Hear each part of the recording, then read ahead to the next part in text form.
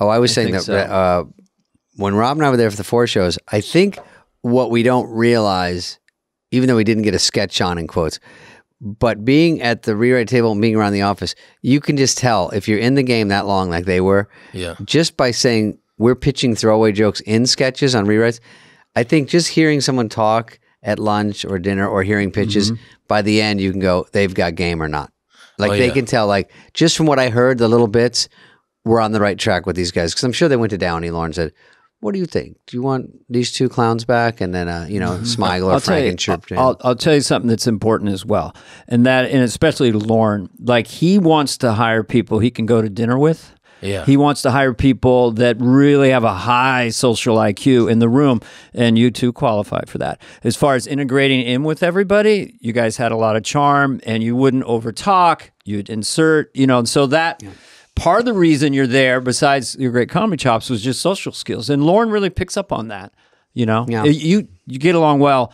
And I just want to say, I'm going to tear up, but Rob, who wrote Il Cantore? Because that was one of my favorite moments I ever did on the show, and I did not write it. I will tell you, that was influenced by an experience that Adam and I had where first of all, I went over to, it's a weird thing, but like money, how I equate success, is something like my parents, when they spent money on a couch, they bought a new couch and they immediately covered it in this quality, high, thick polyurethane plastic, and they still wouldn't let us sit on it. Because it was a really nice couch. Oh, you could. So that makes sense. Yeah, I got that. So that was like, we have money for a couch now. Don't fuck it up.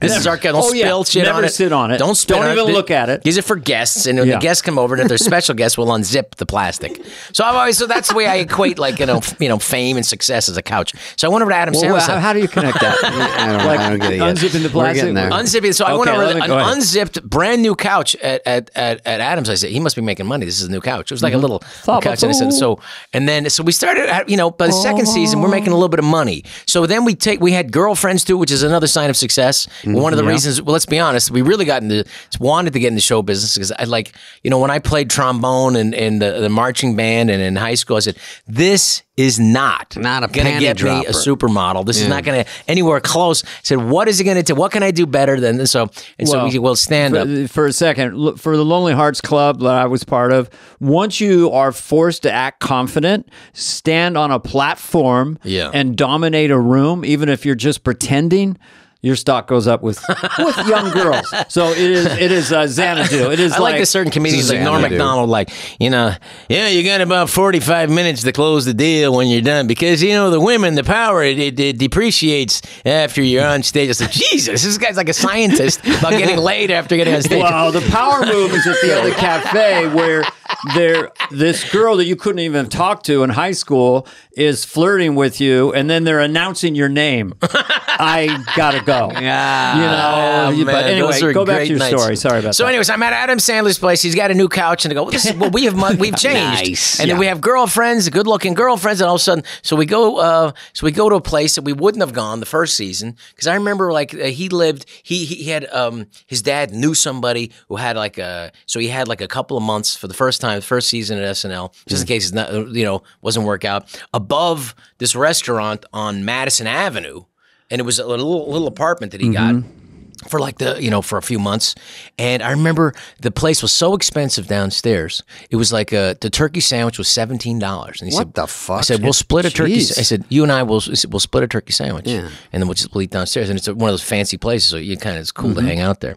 So by the time we started making a little bit of money, the second season, we take the girlfriends, we go to Little Italy, let's show off a little bit. And these Italian guys were kissing the girls. There we go. Il Cantore. Hey, how are you? And they're kissing your girl. And they say, bellissima. They're kissing your girlfriends. They're kissing our girlfriends. In front of you. Yeah. Yes, they're kissing them and up and down. And the hug also seemed like, the hug was also very, familiar. Yeah. Yes, it was like, and they just met them. And we go we're happy to be here, but it was a little odd. But that sunk in something really to Adam's psyche about that.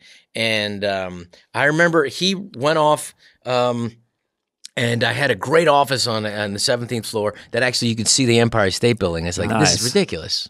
This is incredible. Yeah, it's all How did I get it's this? all incredible. It's amazing. So, and just being on the 17th floor and go like, who did Aykroyd have this office? I was always, the history of the show. And then, so Adam came in with Robert Smigel, and they can't talk. And they're literally like, it's 2:00, 2:30 in the morning. Just I was about to say, it's got to be him and Smigel. That's when the good stuff starts to come, because the structural side of your brain gets really, really tired, and the goofy side takes over. Yeah. And so these guys are coming in, and they're literally giggling and just falling over. And they just literally hand me this pieces of paper. And it was typed at that time. So they got it typed, and then they handed it to me, and they're watching me, and I'm reading the sketch. Bellissima! Where they're kissing and Italian restaurant. And they watched me. They watched me just to make sure that they weren't just being goofy themselves. Yeah. Then they watched me, and I reading it, and I fell on the floor, rolling, laughing. And they said, "We got something here." God damn. And then Adam and I, we know that Dana was going to murder. Yeah, you have to bring in the big guns. Dana would have another level of commitment, which is like, there was a level of commitment. You expect this, and then Dana would just go off. But the it was pennies from heaven for me, because you have to write a lot of stuff. But when you get something handed to you, that's a crusher. It's physically funny and in every other way funny. I just remember, for people, it's one of the most famous sketches in our era there, where the Italian waiters are kissing, and then you being one of the Italian waiters, you come by and you lick Kirstie Alley's face. She was a gamer. She's what I call a broad. She was great. She I licked that. the shit out of her face. I said, "Are you okay with this?" She goes, "Oh yeah." And so I was like making a meal. She out knew of she her was face. in a fucking crusher sketch. He's very cool. And then Adam's like, we shared a dressing room for years, and he said, and he looked at me, and he's a bit of a hairy guy, and he's got one of those hockey legs, like the northeasterner kind of guy. Yeah, he's got a hockey ass, he should be playing, and he's actually a pretty good skater. He's actually like, we during like the second season, I remember we were walking to go to get something to eat, and it was snow in the street, and he would like run out, and when there was a stoplight, and he'd get behind a cab and sneak behind a cab, and he'd let the cab pull him. And have his shoes on the ice? Just his tennis shoes on the ice. Oh, yeah. And then he would like, but he wouldn't, he would handle it, and he just good skater, good guy. And I went like, shit. Yeah. And I said, dude, you're famous. You're gonna get smashed. He didn't need anything extra going on. He already had everything going on. Yeah. So then he also can do that. And then he asked me, he says, and he said, should I shave my pubes? And I went, absolutely. And I just knew it was going to grow back, and he was going to be in agony for a couple of weeks, and I was going to enjoy that. And so he's preparing. He's got this like diaper on before, and this blue. Shave the pubes for the bit. Yeah. So he's there before. Not we're in for the you. dressing room, and he said, "Should I shave my pubes for the Italian waiters bit?" Because he comes out in a diaper basically with his ass hanging out. And I said, "Absolutely, Adam. Yeah. Shave the shit out of that." And then he did, and then and I came out, and I was ass naked, and that was when the censor. Who was the time in our era? Andrew Brewer? Andrew Brewer said, Yes. "Please don't show your ass. Please, I beg you, I'll get fired. Please, I beg you. Because then they were laughing so hard, especially when you were humping Victoria Jackson. I want to ask from your point of view about that, because how did we get to that? Where I go as the waiter, I lick Kirstie's face, I do I go back, and somehow Victoria and I are having some debate or something, then I lean her down on the table. Did I do that in the dress show? No. I didn't. You didn't. Okay. You what happened was, like, a lot of times you take something, oh, this is funny, let's do it more and more. Yeah. And by the dress rehearsal, it was screamingly funny. And then it was another level. And then Farley also was humping the window at the end. Yeah. So it was a thing. And then it was one of the I forgot Farley was in it. one of the few sketches, and the biggest tag of any sketch I was ever involved in was usually you don't have a good ending for something. Right. But Kevin Nealon, who was the date of Kirstie Alley, said, oh, let's go to this is too much. Let's go to this is a Greek restaurant down the street, which is like, oh my God. And it was a screaming laugh at the end. I remember being 4 feet away from you, 4 feet away from Adam, and we're looking at each other with that slight little grin, because I never liked being one of those guys who ever broke. I never broke. I just didn't respect it. It wasn't part of the tradition of the SNL. And I know that they did after we left, or after my years there. You're not allowed not to laugh. But I looked at him, and there was a look on our face like, we couldn't hear each other do our lines. Yeah. But we knew it so well that we it's just murdering. Like, especially when I came out, it was a scream when I came out, because I showed my ass came out. You come out naked? I came out naked. You came out so centaurial and so straight and so no sense your ass is hanging out. You're bare and you're just acting so regular. Yes, that was something that the audience had never hadn't winking seen at all. Yeah, which is so good to not comment on. Yeah, nothing. And just commit to the stuff, which was what you need to do. But there's a little bit of you're enjoying it also. It's always behind the eyes. When I had Victoria's legs in the air and I'm having a kind of an argument with you guys, what are you doing? And that's going, and I can't really even hear myself. The audience is roaring because of the visual of it. Victoria, of course, was such a gamer. Oh, yeah. And that was a perfect part for her. So you guys wrote and produced a perfect sketch, basically. That one was the best one. I mean, there were some that were... some just stand out. Some just like, well, that was... There are things that you can't deny. Another thing a little gem that the great Dana Carvey gave me, he was because you're frustrating. You don't know how the business is. I didn't know anyone in it. My mom was a teacher, war survivor. My dad had his own trauma in his youth. There's a suicide. His father committed suicide. So I was raised with. I didn't know anything. I had very fragile parents who were also really, really had a violent streak. I don't know what the hell I'm doing, and I don't know. But Dana gave me this thing because you have this fire in you. But it's like I tell my own kids, I said, and I got luckily beautiful little kids, and I said, you got a fire in you. Fire is very instructive. It can cook your dinner, but it can also burn the house down. And Dana said, very instructive to me. I never forgot. It's one of the things that you keep going. What did I say exactly? You said, you don't have to let people know how hungry you are. Mm-hmm. That was informative. Because it's like, I want this fucking thing so bad. And look at these. It's like, calm down. And then you said, get so good they can't deny you. I remember you still may not get the job. Yeah. But get so good they can't deny it. And then they go, that guy's amazing. That guy's great, but we got to hire the more famous guy. And that keeps you going for because years. Of the club drama. When you're starting out in clubs, a lot of drama, and you can get into the drama with the dysfunctional comics. I should be a headliner. I know why I got that. And just look at your own feet, stay in your lane, and just become undeniable. But who takes you aside and gives you that kind of information? Yeah, it's nice. And then also the witness to it. Like I said, and he said we had a great drive down to L.A. one time, stayed at your apartment, and I was like, well, this is beautiful. This is going to be my future. I'll move down here. This is going to be amazing. I love it. Guys going to L.A. I love it. And he's like, no, this. And then and I remember it's like you were on that TV show where they clearly the most, I said, this is the most talented guy I know, and they don't know how to use him. Yeah. And they let you have 5 minutes to do whatever you wanted at the end of that TV series, where you played a helicopter pilot. Oh, that, yeah. And I was like, Blue Thunder. Blue Thunder. I never should have done that stuff. That was my own But that's insecurity. just getting a job. You got to get a job. Because I was they wanted to have me do a TV show. I did quit after that. I just focused on stand-up for the last 2 years before SNL. But it was really informative, too. I said, well, if they can't, he's the most talented guy I know. Yeah. Most talented guy out of San Francisco. This is the guy, and it said and if he's having a problem here, what the hell am I worried about? And that actually was very informative as well. So, it's hard, and so that's why when you do 1,000 auditions like we did, and the thing was cool about Spade was he had already done a movie.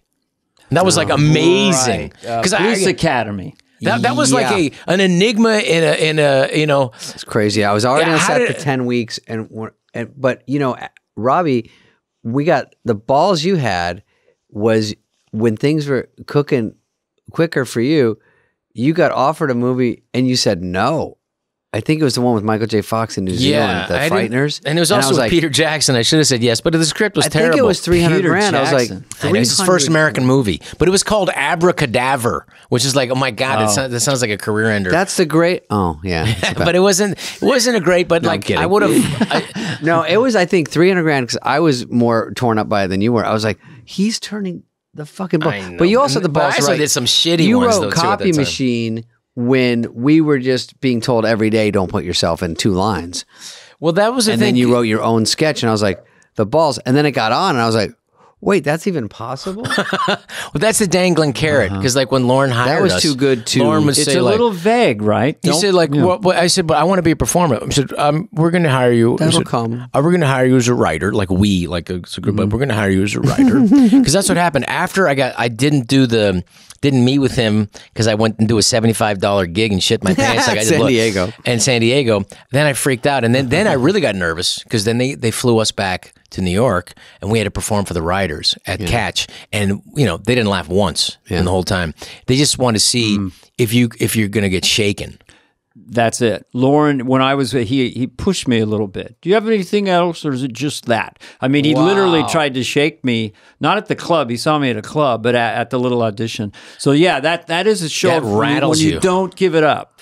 You don't. Yeah, but there was a thing about like, remember when the ears burning off my face? I was saying, I remember at that point I had to say to myself, okay, you just got annihilated physically, emotionally, spiritually, in every way you can. And I said, you can't. I just said to myself, you cannot let this get to you, and you have to. I said, I'm willing to let them get to me till here, and it was like my belt. I said, I'm going to let this affect me here, but not all the way to my feet.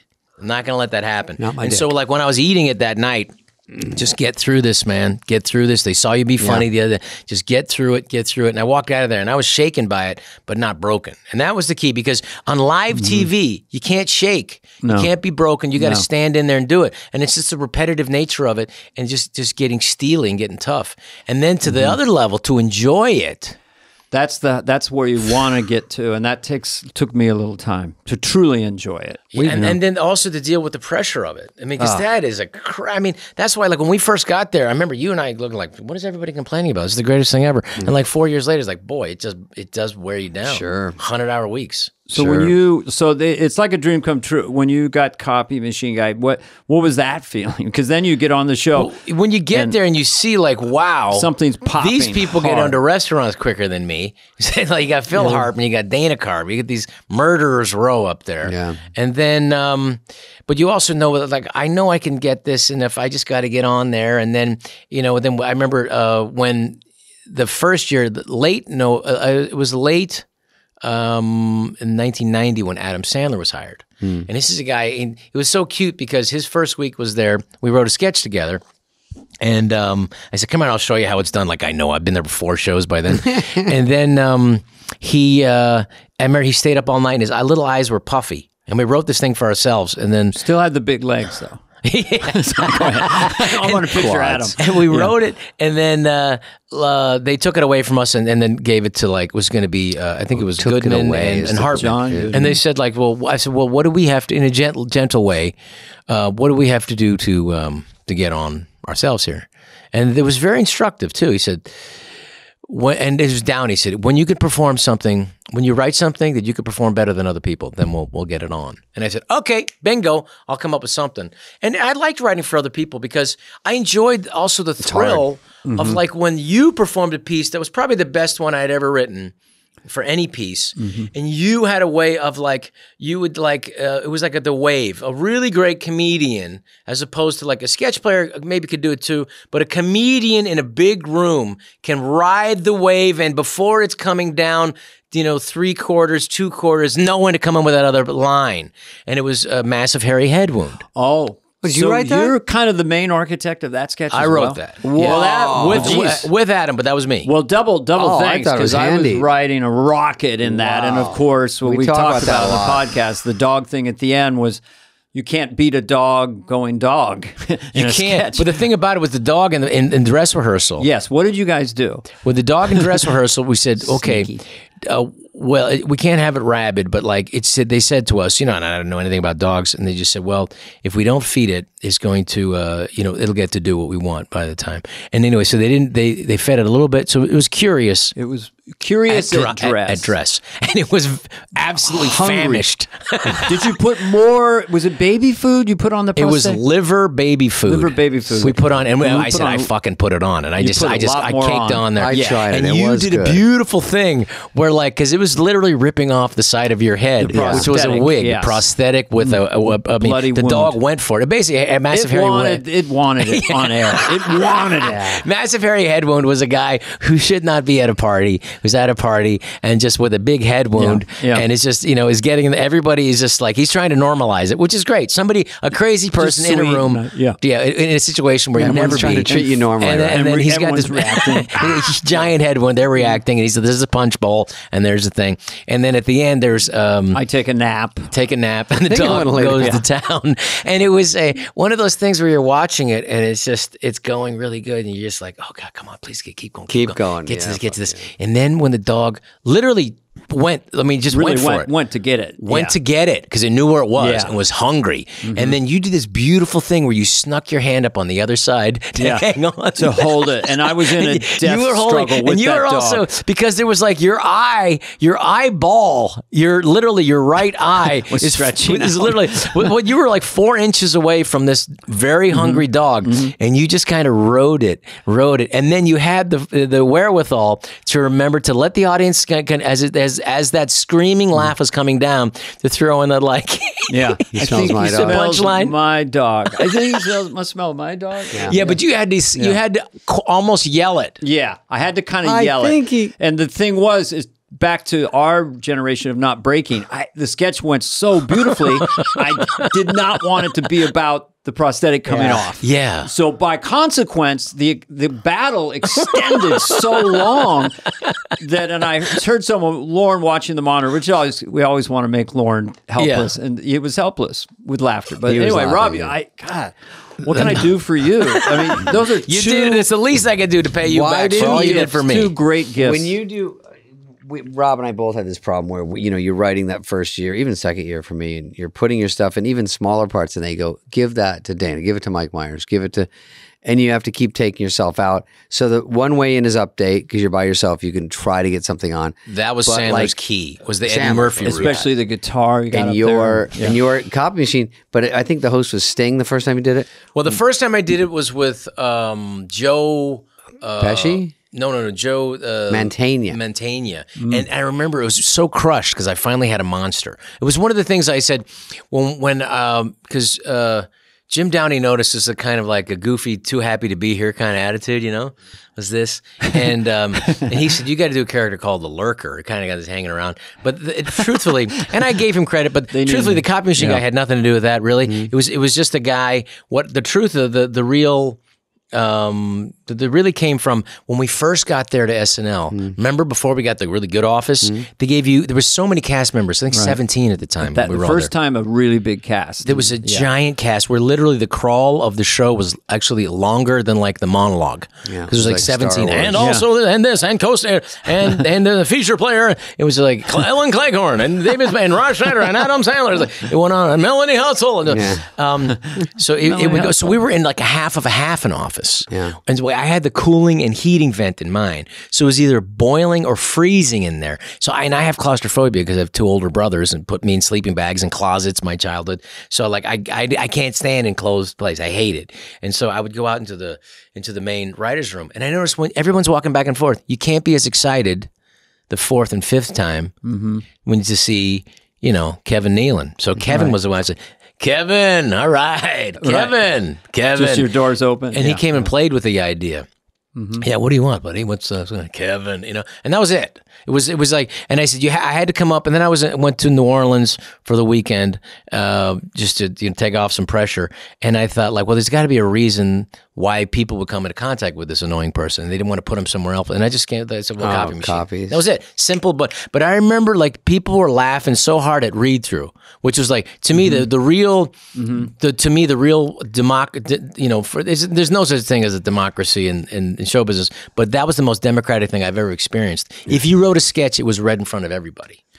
And that was pretty damn amazing. So if you murdered with everybody, chances are usually that's good. And I think that I would use the word inexplicability, like making copies. It's all not a punchline.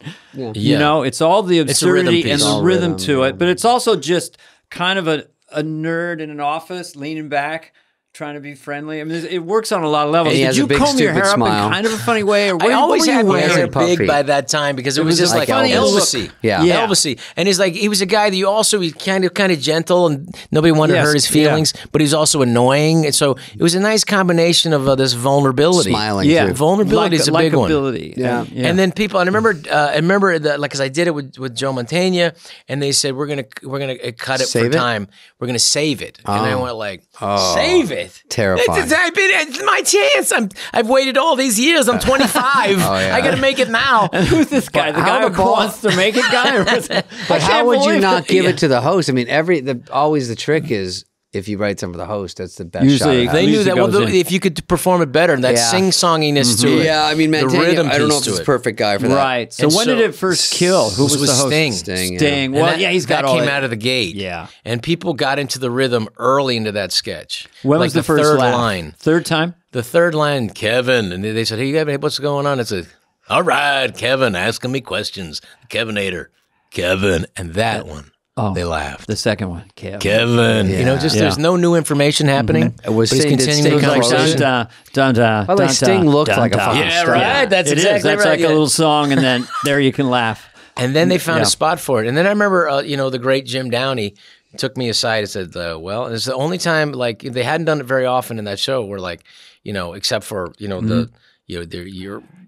the weight of you having to open every show for years was they said, we're going to do another one of those. They said, we have a very, very rare thing here, a character that people love. And I said, it was a very rare, the rarest of things here. And I said, we're going to do another one. And then he had the idea of the copy machine breaking down. And that was the best one we ever did. Oh, I remember. And that was phenomenal. That was like, because you got to see his whole world crushed, the copy And machine. how does he react to that? Oh, he What is freezes. it? Just like, well, they're taking the machine out. Yeah. There's no reason for him So to then no he one to just have is contact losing- with him anymore. His world is taken apart. Yeah. So it was brilliant. So what does he say? You're sad. It's just he just got crushed, and then Lackluster. they. And then they brought it back in, but you got to see him just like devastated. Yeah. And I just remember laughing. But when the first time we did it, the read through, Jim was dying laughing because of the rhythm. It was a rhythm of a rhythm of a rhythm. Yeah. And that by the time it was like, and there was just a pummeling of it, and he was dying laughing. And I said, Great to okay, make Jim laugh. this is the one that's going to get on. And Jim would give it up. That was the key to it. He was interested in us as young guys, and I think fed off the energy. But also, if he found something funny, he was very generous. That wasn't always the case with people, because, Jay Leno was another influence. Like when Bob Fisher at the time was a manager, he said, and I was a young comedian. He said, "You're going to pick up Jay Leno. He's got a gig in San Jose. You're going to take him to the radio. And I know you know San Francisco. You grew up here. You're going to know it like the back of your hand. Take him wherever he wants to go." So Jay Leno, which is a great Jay Leno story. That's an old one. You got to hear this one. But so I pick up Jay. Just have a sign. Jay's very wise. Nice, clean car. Yeah. And so. He picked him and said, "Hey, so you drive me to the gang?" Yeah. I said, "Yeah, okay." I mean, so we're driving, and I'm not saying anything. I'm just driving there, and he said, "A good Chinese restaurant?" I said, "I know the best, Mr. Leno." So I took him to the place that my dad knew was like for wealthy people, where they would go. We would go to a different place. He said, "Just as good food, not as expensive, just as good as that place." So I took him to that place, And he said, "Well, come on and eat. I don't eat by myself, And because I wasn't going to go and sit with him, but he did. And he said, "So what are you, a comedian?" And I said, "Yes." I said, "Well, how much time you have?"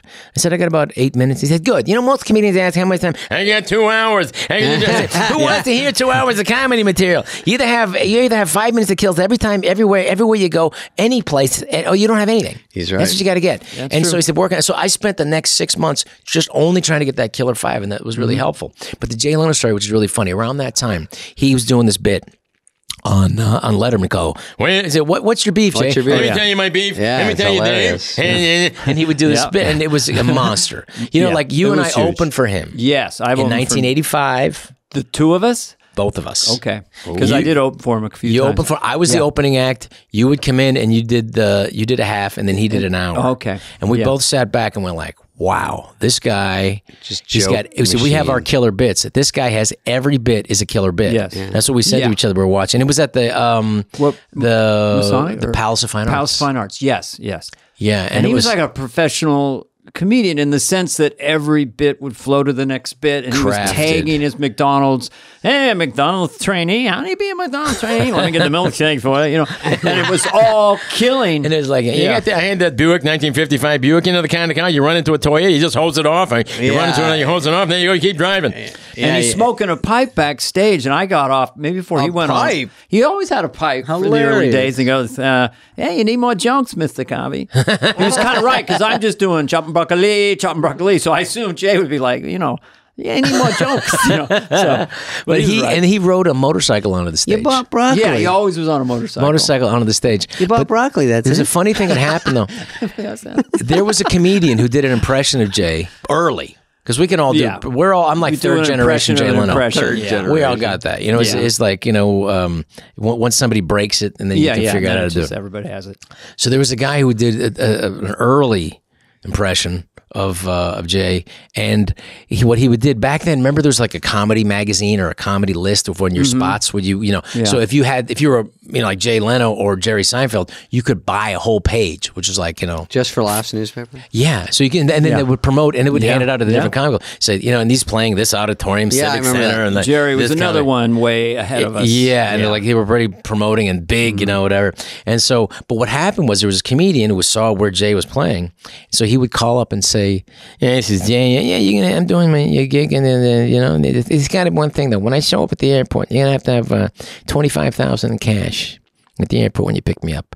And so Jay would fly to this place, and they go, "Jay, here, thanks for coming, and here's your cash." You go, "What's this?" He said, "It's 25,000 you asked for." "I didn't ask for 25,000. What are you talking about? Who answered? I'm not." And it's like, and then he would go to another place, and the guy would call ahead and say, "Listen, this is Jay. Before I need to, oh my God, that's you're gonna have I need the 25,000 in a brown paper bag, and you have it at the airport. You got to do it, or I'm not gonna do the gig." And so the guy would show up. "Hey Jay, I need 25,000. What is this? 25,000. What 25,000? Yes, Jay, you asked her, 25,000 brown paper bag." And said, "I didn't ask what the hell's going on here. Let me tell you what you want." These Japanese cars. I gotta go down here. And so what he did was he finally figured out what was going on here. So he called and said, "Listen, if you get the guy calls up and says he's me, just get his number." And then he got his number, this comedian. Who was doing it, and then he found out the guy's name. And when the best part of the story, he was auditioning for Jim McCauley for the Tonight Show. He said, "Let me know when he's going on." So before they bring him up, Jay said, "Let me just go up and do some time." So Jay goes up, here goes Jay, does 45 minutes of his killer shit at the Comedy Magic Club before this guy goes on, and blows out the room. Yeah. And Jay could blow out any room he wanted, and blew it out till there's just nothing left. And then this guy went on after and just ate it, didn't get the show. Wow. I plead guilty in '78 after Mork and Mindy. I did a couple. Hello, this is Robin. I need $1 million cash at the next one. So, that was a Dana Carvey's house. I think you get. I need $1 million. Her.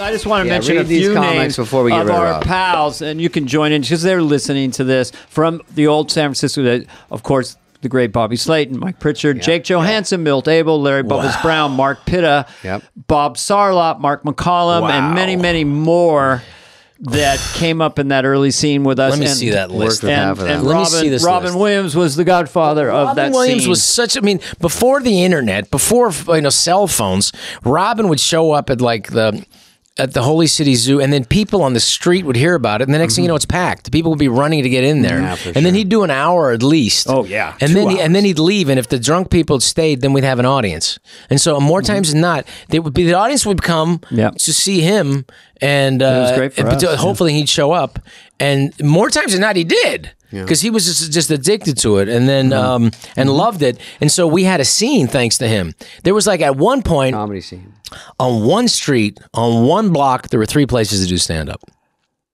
Was that Last Day Saloon had it on Mondays or whatever. Clement. Holy City Zoo, Clement Street, and 6th. And 6th and Clement. And then there was a place across the street that would do it on Tuesdays. Yeah. A bar, We were there pre-clubs. The first club got built in '79. Proper club. That was the punchline. The punchline. That was when you did that, they paid you $25 a little bit more than that. That was amazing. And also just seeing There's Sarlot. Sarlot had like a real job in show business. Bob Sarlot. He was like on TV, which is like incredible. Entertainment Tonight. He was a sidekick for Letterman on Letterman's morning show. On the morning show. That was like ridiculous. But he had would do spots on TV and was always smooth and a totally professional guy. Yeah, great. Kind of like comic. had that kind of the charisma of like a Leno who just would just settle in. The audience could be totally relaxed watching him. And then Slayton would murder and do really edgy, edgy material that and get away with it and just get to the point where the audience is pushing back and dance around it and make jokes off not apologizing for it. And that was a really very instructive way. And he would destroy a room. Literally, I said, well, you have to learn what a headliner is. You have to learn what an MC is, what a middle act. And you see Dana Carvey is well, that's a superstar. But then you see Bobby Slayton. Solid headliners. Bobby Slayton was a solid headliner who's going to work everywhere. And that's what you got to do. But that wasn't my style because my style was more off-standing and uncomfortable. Some of those so I was good for 20. I would be good for 10, 15, 20. Was interesting and different. Bring the audience to me. But that's not a headliner. Headliner, you got to go out and you got to pummel, and that's different. Yeah. But in the last 15 years, when you come back to stand-up, you've done several specials. You've done great. You've become a great stand-up. You have to change and adapt because you also have to adapt to what their expectations are. Yeah, once you're famous, they see you're famous. Copy machine, whatever. They've seen your movies, and also all the movies. Let's see, we mention them quickly. I was going to say, if we're going to wrap up precious San Francisco, you also did SF. Arizona didn't get much play in this one. Larry Bubbles Brown. These guys didn't move to L.A. That was the problem. Yeah, and they became San Francisco treats. Famous San Francisco comics know them. But you have to make the sacrifice and come down and eat shit for a while and audition for 1,000. But a lot of people's they didn't want to mess with how comfortable things were. I never understood that, making that your thing, because I think it was Rick Overton who said, "Hey, the cameras are down there, buddy. Let's go to where the cameras are." You have to. Rich Scheidner. Hey, it says here you dated Julia Sweeney. I don't remember that. No, I don't know why that stuff that gets on the. It's like I would never. You had a phrase called "You can do it." Is that true? Well, that was I didn't understand that. Adam asked me to be in one of his early movies. He asked me to be in to play the part that Ben Stiller did in Happy Gilmore. And he said, because of this playing you this and Adam have a chemistry, and David, you guys are part of that world. There was a thing where there was a comfort level where and I finally told Adam, I said, listen, I said, stop. He said, you got to put other famous people in these movies. You don't need, and I said, you don't need to hire me for that. I'm telling you, you could hire Nick Nolte, and he finally did. And now he's not hiring me. He took me up on it. But hire people and do these other, but you beat the shit out of that. That's what I mean, doing a great thing with that phrase. A rhythm. So the thing was, he said, there's one line and you could do it, and it says, you can do it. And it was actually Herlihy who came up with it.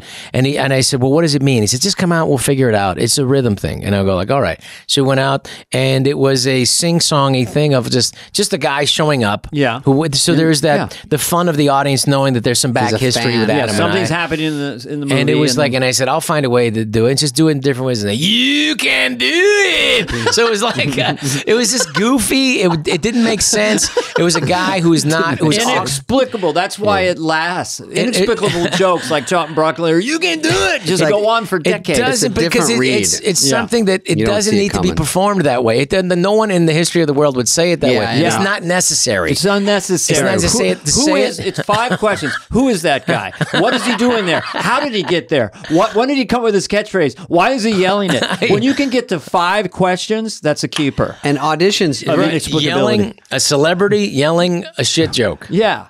Robbie, what's the shit joke? The joke is I got chunks of guys like you in my stool. Oh, there you go. Yeah. Phil Hartman. The 3. But the 5, that's pretty good. So that was and let's do it in different ways. And Adam had a genius thing of he would keep the audience, they'd always get a laugh in there. And even when it was a serious part, and The Water Boy, when he's upset and he throws throws a baseball out the window and it hits the Kentucky Fried Chicken Colonel, and he got a laugh and carried them out of that scene. Yeah. So he really knew how to keep the laughs going in there. Keep them going. Absolutely. Pummeling but if you go into auditions, and then when we were doing movies and you would have people come in for auditions, when you're on the other side of it, we're casting people. Yeah. And when everyone does a line the same way, and then someone does, you can do it, you go, oh.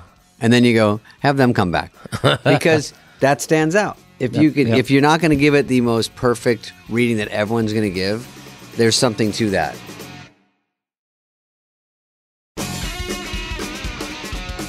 You got to bring something to it. Yeah, that's you bring not on something the page. different, yeah. Bring something on the page. Like when we Comedy did is the Wrong surprise. Missy, there was nothing in that. I mean, truthfully, there's nothing in that role in Wrong Missy. Wrong Missy for you. Nothing. But Yeah. then, like, even Adam called me and said, nah, I don't want you. There's this role, but it's not big enough. You don't need to do it. There's nothing. Oh, what was you the character helped. you were that in And Wrong Missy? he was asked the me. shark guy. That was funny. He asked me to like to do this thing, and then he called me up at the last minute and go like, "We really want you to do this." And I said, "Okay, Yeah. I'll do it." And I said, "But it's my wife's birthday." He said, "Nah, just bring her." And so we ended up. My wife came, and she was happy to go to Hawaii, and it was a fun gig because I'm just showing up doing a small role, Yeah. at a But small time. You and always score with these everyone's roles. happy to have you there, Yeah. because you're just coming You in were to helping score. out. Yeah, Yes. you were scoring. And I said, well, let me figure this out. And I called Sandler. I said, what if I do it as an Aussie guy? And you're going to go like that. And he said, no. And when Adam is like, no. What are you doing? You don't just do the, he's already, he was do it. He was stretched. Just do the fucking, just what I eat. Yeah, all right. We love you, Adam. And so, but then you got to find the thing. And I said, I said, if you start crazier to beginning in the beginning of the scene, and then you got a place to really go. If you were crazy, and I said, get me sunburned and everything. I was like overweight and burned and fat and bald. And I said, this is going to be great. Schneider always commits to that shit. Yeah, and they gave me a hand that was missing a few fingers. And I said, that's and right. it was a The young shotgun. director. And young directors, you be gentle with young directors, but you also have to you can't listen 100% because they, if you've done 30 movies in, you go, I really think this is a better idea than, because he used to when you see that shark down there, you tell him, and his line, you tell him I'm gonna get you. The attitude was to be angry, and I thought, well, let's do the opposite of that, And I said, okay, Just put the camera on. Keep So it a nice shot. I said, well, when you see that shark down there, you tell him, what's up?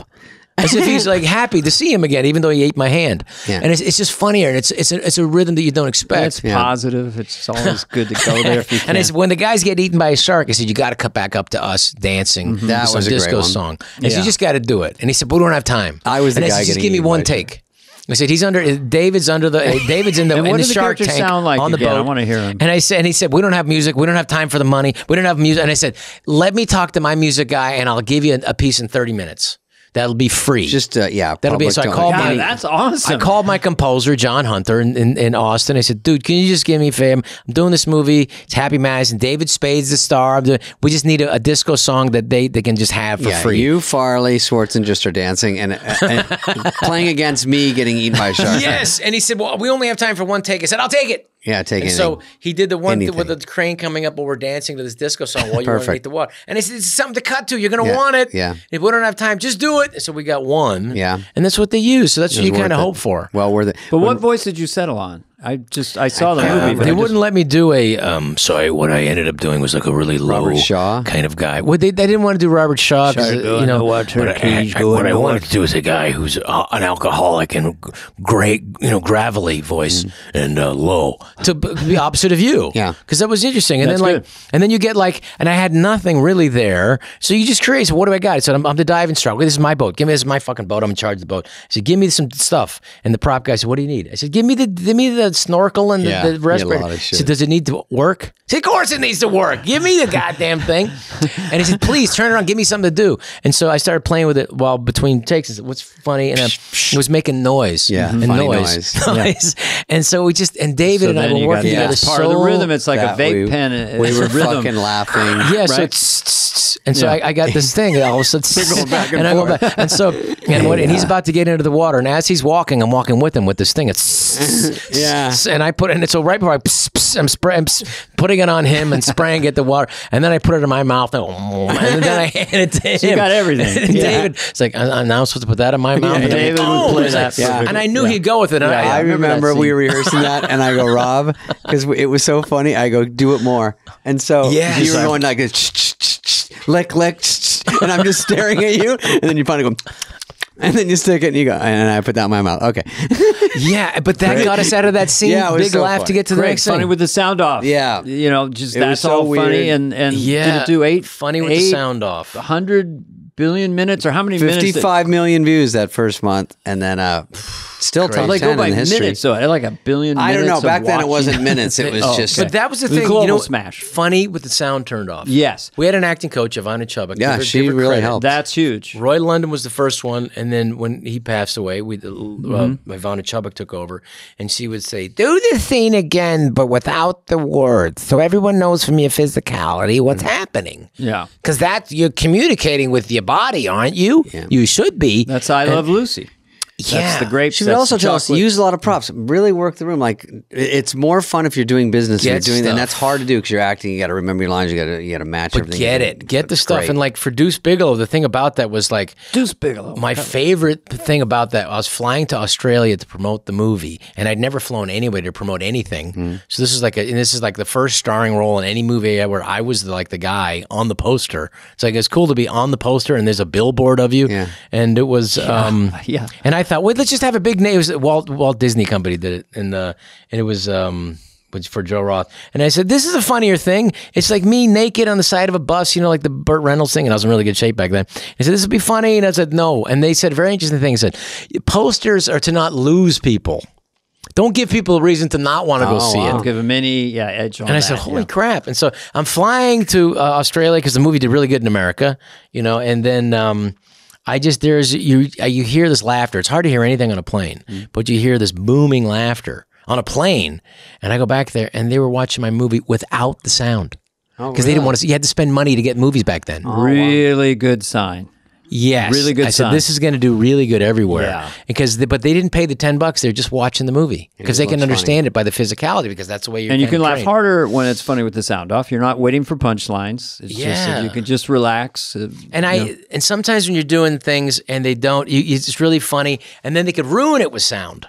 There was Men Behaving Badly, a TV series. The funniest thing I did in the whole series was very frustrating because the English show was so funny. It's the only reason I agreed to do it. A And they said, sitcom just you do did the in the same night. thing, Yeah. a sitcom on NBC, and they instead of making it just doing the same episodes that they did in England, they watered them down as like men apologizing badly. But there was one really funny thing where it said I'm going to get attacked by an owl, and it was in the way back in their foreground, and I'm just in the background while there's people in the front, that's hilarious. Yeah. Because you could be the funny. They said, well, what do we have? We can't have a real owl. And I said, just get a stuffed owl, just get something, and I'll pretend it's attacking to me. Yeah. So I grabbed the beak right here, and I did this, and I am spinning around, and I'm going out of frame, coming back in, coming through. I'm hitting it, and that was the and then they put, and it was the funniest thing I had done on that show. And then they put like when they came on the air, the cowardly producers decided to put squawk, squawk, squawk, squawk, which killed it. Yeah. that Because took it all brought away. too much attention to it. But I ended up redoing that for another movie, basically that idea of the far background and going back with an animal. That's the essence of comedian trying to be in movies and wanting to control the rhythm. And Sandler told me early on after his success, he goes, Carvey, they don't, meaning the directors. He did a couple of movies where Adam didn't get to be Adam. He goes, Yeah. they don't know what they're doing, Carvey. Yeah. They don't really know. It's not their fault. They don't know where to put the camera or whatever. So that kind of triggers me a little bit because I had Scares me, experiences just like that. Because that's a where you're survival like, mechanism. You know what? Yeah. It's got to be. Yeah, we know the funny part. Just let us do that. So And then if you get anybody who's going to be a director, and they usually put us with commercial directors because they know where to put the camera, know how to work, and they know a schedule and blah blah blah. No, quick, but yeah. they also have the ego of like, no, let's do it my way. right. And then you go, but this is what I wrote. Well, Penelope Spheris in Wayne's World 1 was my best director because I'd have a Garth thing and she'd go, what are you going to do here? And I'd show her. And her only direction was, could you do it 10 seconds faster? That was it. No other direction. But that's actually good because I will because say, I already had the character. I mean, and the thing is about doing it faster and cutting out the pauses is instructive. That's fine. That's just, okay, I can do it a little shorter. I used to hate when like, Dennis Dugan would say, can you do it without the pauses? Can you just do it without the pause? Just do it tighter there without the pauses. And I said, can't you just cut it that way? And he said, what if I don't want to cut it? And then he's right. Yeah, because a single shot is best, ideally, unless the edit is a comic. That was the thing, like John Cleese, my hero, and like, Genius. genius. And he said, look at the scene in Life of Brian, also voted as the #1 comedy of all time in England. Not that, you bastardize our language, but for English, the traditional. Anyway, it's all, and he said, this is the #1, this is the voted, not by me, of course, but by people who, the public. So anyway, so he said, look at the scene when Michael Palin and the guards are going in to, they said, don't let anyone in, blah, blah, blah, and unless it's him, and it's the guards, and they said, okay, let anyone in. No, don't let anyone in, no matter what, and it's a very intricate thing, but it's a single master shot. Yeah. And it requires a lot more rehearsal, but it's worth it. Let the audience decide where they want to look, because so much of direction, in television direction, and we're in an era of television. Digital cutting. Just cut here, let them look at this, cut here, look at them, do this movie. I don't really speak Spanish that well, but I just directed a film in Mexico, and the editor, who's a great guy, but he cuts to this and then punching on this, and I said, let the audience figure it out. And 2 shots are great. Where they're looking, let the audience decide who they want to look at. I feel like when I'm watching some stand-up specials, I'm in an invisible flying chair. Like I'm flying in the chair, seeing the guy waist up, and all of a sudden I'm way in the back, and then I'm right up on his face, and just let it breathe. It jars you a little bit. That cowboy shot, hold that a lot. Yeah. Don't overcut. That's the most important shot for stand-up in those specials, is the I cowboy. don't know who couched it. Was it Steve Allen? I mean, it just became the classic shot to give a monologue on a talk show. The audience has to feel comfortable. Yeah. They have to be comfortable with you and with them. And if they're, and when I tell them movies, it's like, and I tell this then, because I was just working with a great crew in Mexico, and I said, listen, I said, here's the thing, and I would tell the first AD, and I, because we were getting along in days, and I said, you know what people never say? I got to go see that new movie. I heard it was on time. I got and I tell the cinematographer who wanted to do this shot, and I said, you know what they never hear? You never hear an audience, the people say like, I got to go see that new movie. I hear the camera moves are excellent. I heard it came in under budget. All right, Rob, thanks for coming by. I loved it. Rob Schneider, all-time great on SNL, huge cultural influence in American comedy. Movies in the last 30 years, and really shared a lot of great times with this young man. David, we're friends, right? Yeah. I like all my youngsters. I'm so proud of both of you. Thank you. We right. hope we made you proud. All right, Rob. Thanks, Robert. Peace out. Be well. Guys.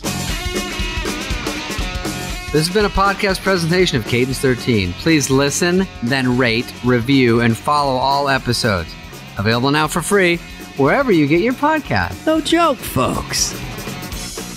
Fly on the Wall has been a presentation of Cadence 13, executive produced by Dana Carvey and David Spade, Chris Corcoran of Cadence 13, and Charlie Finan of Brillstein Entertainment.